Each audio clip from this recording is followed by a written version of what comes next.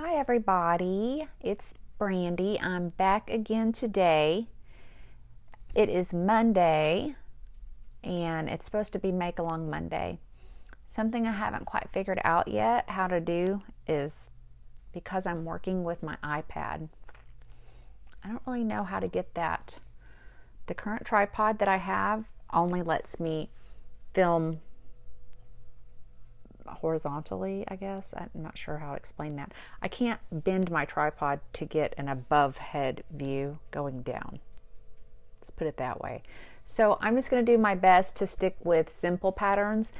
If you don't know how to crochet, there are obviously a plethora of videos that are going to show it up close, tight. You're going to be able to see, you know, everything that you need to learn to crochet. But if you already know how to crochet, you should be able to follow along with this. This is a super simple pattern. I was thinking about what I wanted to start off with, and I thought, you know what, this is what I need to start off with because it's easy. It is beginner level. It is just double crochets, chain spaces. Easy, easy, easy. And you can really modify this and make it your own. If you've ever made a triangle shawl in your life, you can make this. And as a matter of fact, you can choose any triangle shawl pattern that you want that's already on YouTube and make this using that pattern. So this is less of a pattern and more of just a recipe for you. So we're going to make these amazing bandanas today. I love these things. I have been making them like nobody's business. I wear them all summer long with my hair down, with my hair up. I have naturally curly hair. It's been extremely humid here. My hair just looks like a big poof ball. And this is just one way that I can kind of look cute, show off some of my makes, and hide my frizzy hair at the same time. I've got a couple here that I've made that I was going to show you guys. This one, as you can see, this is a traditional granny. I generally just stick with the granny because it's fast, it's easy. You can make one of these up in about 30 minutes. This is using fingering weight yarn. Weasley's coming to visit us. This is using fingering weight yarn. I prefer fingering weight for these because it gives it a lot of drape and goodness. I've been using just a traditional, you can use any sock yarn. Now you can use any weight yarn you want. I just like the fingering weight because of the way it goes on my head. It's not like bulky or stiff or feeling inflexible or anything. This is really nice. So this is a Madeline Tosh fingering weight yarn that I got at some point, and I don't know if you can see, but it has a really pretty stellina glitters going through it. And then I just do a little there's several ways to do this cord at the end, but that way you can just tie it at the back. And I also made this one, and this one I made because it matches my hexagram cardie, which I put a little short up, just showing that process. I finished it off. I'm going to have it in this Friday's video for the FOs, finished objects of the week, because that is now completed, and I'll show it in all of its full glory. I'm so in love with it. I decided to put a little button on mine. Oh wow, that's my microphone. I'm so sorry guys, I'm so bad about that. Okay, anyways, this matches my hexagram cardie, or hexagon cardie. I don't want to call it a hexagram, although it's a hexagon granny cardigan. Hexagran? A hexagram cardie. Anyway, this matches that. So this is a fingering weight. It is the Hobby Lobby's hand-dyed fingering weight that they have, and this color is called, I believe it's called Velvet Cardinal, and it is so beautiful. I love it. It's black, it's red, but it's got little flecks of black running through it. Very, very pretty. So what I found with these, any pattern that's going to give you a triangular shawl, not an asymmetrical triangle, that will not work. You're going to be able to get you're going to be able to use any pattern really for this. The most simplest way is to go on and get a slip knot on the hook if you just want to do a simple granny version. Chain 4. 1, 2, 3, 4. Yarn over. We're going right into that very first chain. We're going to do 2 more double crochets. There's 1 double crochet and 2 double crochets. Now we're going to do our center spine, so we're just going to chain 1, yarn over, right back into that same first stitch. We're going to do 3 double crochets. So there's 1, 2, and 3. All right, so this is what you're left with. Just one little tiny triangle at this moment. Not a lot going on. What I will tell you that I have found that seems to be a good size for just about any person, if you are using a fingering weight yarn, and I'm using a G hook, which is kind of a bigger hook for a fingering weight, but we don't want this to be real tight. So what I have found is that this would be considered 1 row. 15 rows seems to be about perfect. Now, I'm going to set that down for a moment. This is quite easy for you guys to adjust. This is a completely easy, like I said, this isn't a pattern, this is a recipe. So this is 15 rows, and the way that you can count your rows is, you know that we started at the very center, and the way that this is constructed is you're going to keep going back and forth in a V-like motion. So I do 15 rounds, and then I like to go around my edges, this top edge, with a couple of rows of either single or half double crochet. And then I attach my yarn to each end, and you can chain a number. I do about 50, and you can just come back and do a single crochet back down this chain just to give it a little more sturdiness.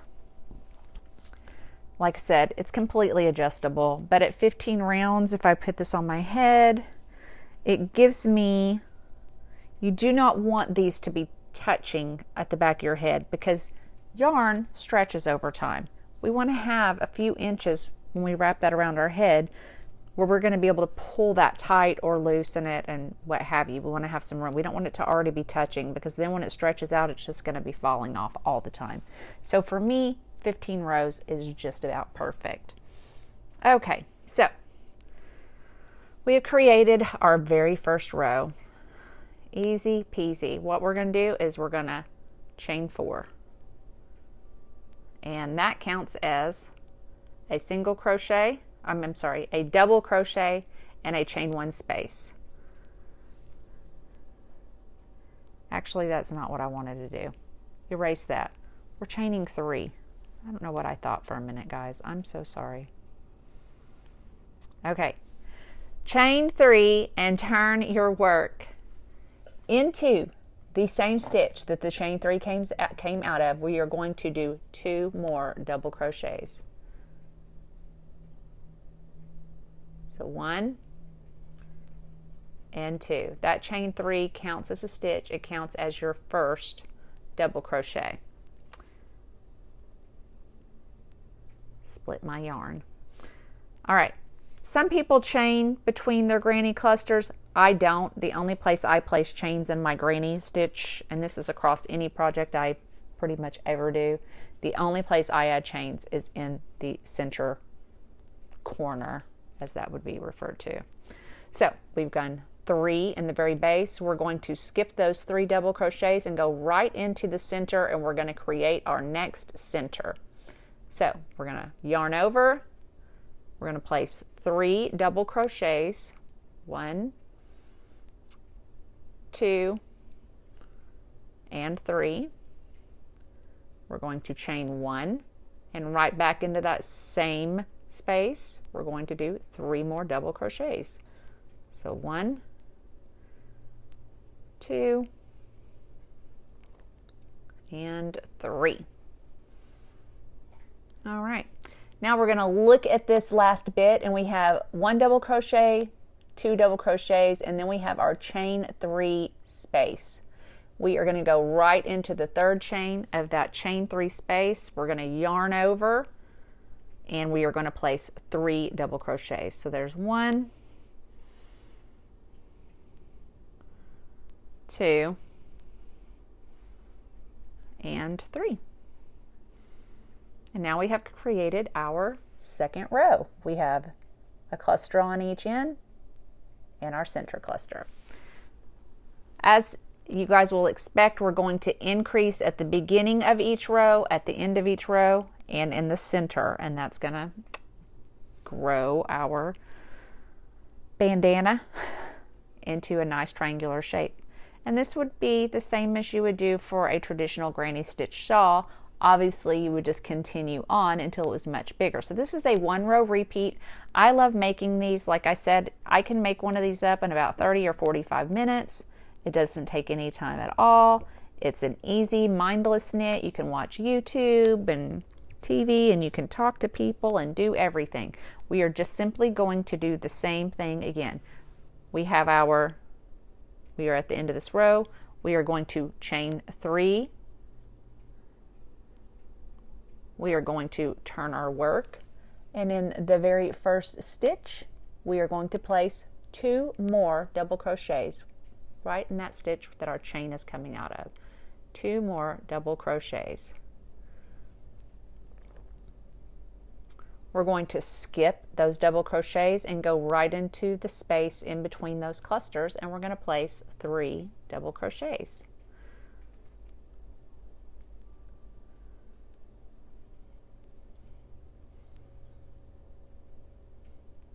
All right, skipping the next 3 double crochets, and we're going to go right into the center space at the top and create another corner. And we do that by placing 3 double crochets,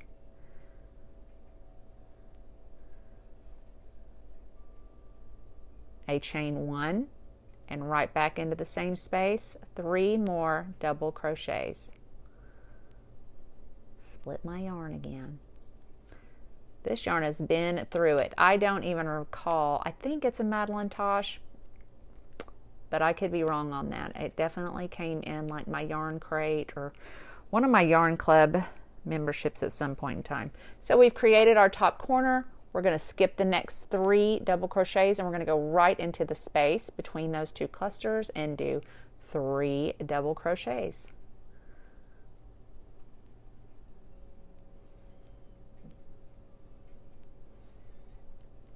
And last but not least, we have 1, 2 double crochets in our chain 3. We're going to go right into the top of that chain 3 and place 3 double crochets once again.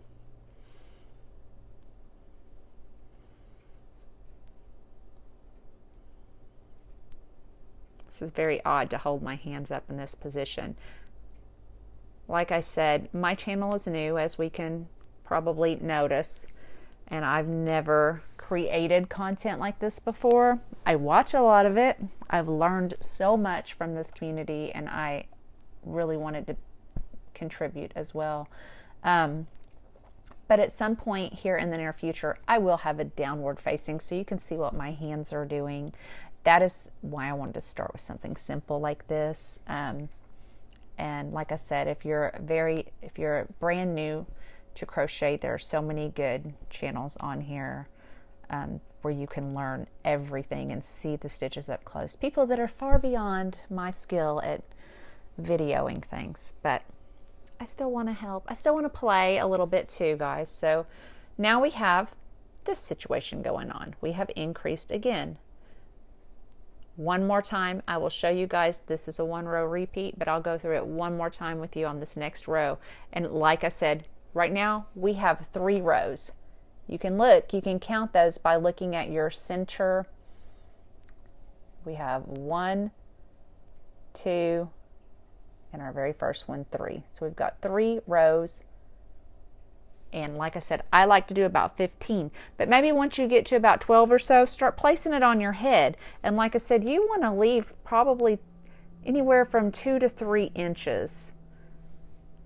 so that you can be able, as that stretches, you want to be able to pull those strings tighter around your head. And if these guys are touching already, you have nowhere to go from there. So leave a couple 2 or 3 inch gap when you place it. See, mine ends here and there. So I've got a good 3 inches that I'm terrible with measurements. I'm sorry, guys. I've got a good chunk of space where I can be able to tighten that as this stretches over time and what have you. And I do use, because I use sock yarn, I stay away from, 100% wool. I'm usually going with superwash merino with some nylon in it. Any kind of yarn that you can wash, I would recommend. You can do. I'm afraid with it being on your head and getting a lot of movement, and you're probably going to want to wash it. I just think something washable, machine washable, would be more convenient. Cotton would probably work really good. I just don't love working with cotton. There's a few cottons I've found that are okay. Cotton would probably be great for this project. But yeah, you can just do what you want, do what you like, because you really can't mess up. It's your project. You make it yourself the way that you like it. So we are at the end of that row. We're going to go and do our 4th row now. So we are going to chain up 3, 1, 2, 3, turn our work right back into the base of where that chain 3 is coming out, placing 2 more double crochets, 1 and 2. I don't chain, you can if you wish. We're skipping over the 3 double crochets. We're going right into that space with 3 double crochets. 1, 2, 3. Skipping over the 3 double crochets, going into the next space with 3 double crochets. 1, 2,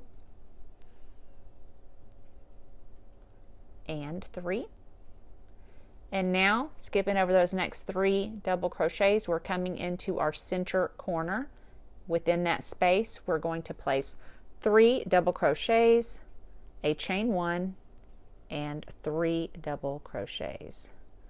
So there's 2, here's 3, chain 1, and 1, 2, and 3 again. The corner is complete. We skip over the next 3 double crochets, and into the space we place 3 double crochets. 1, 2, 3. Skipping over the next 3 double crochets, we're going into that last space there and placing 3 double crochets. 1, 2, and 3. And now skipping those first 2 double crochets and going into the top of the chain 3 turning space, we will place 3 double crochets.